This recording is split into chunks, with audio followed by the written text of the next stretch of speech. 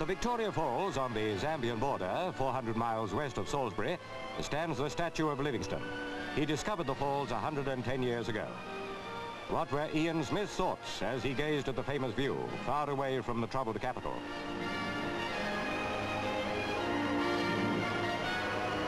Smith was here to lay the foundation stone of the Casino Hotel, the first of its kind in Rhodesia. In normal times, the Victoria Falls area is a tourist's mecca.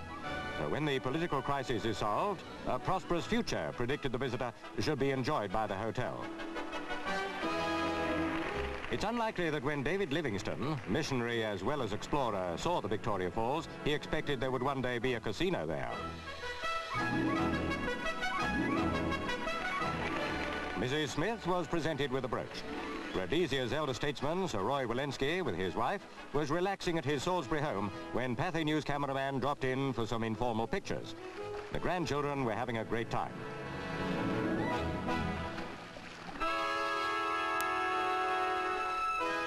Sir Roy was not to be drawn into comment on the crisis, nor was either Sir Humphrey or Lady Gibbs at Government House.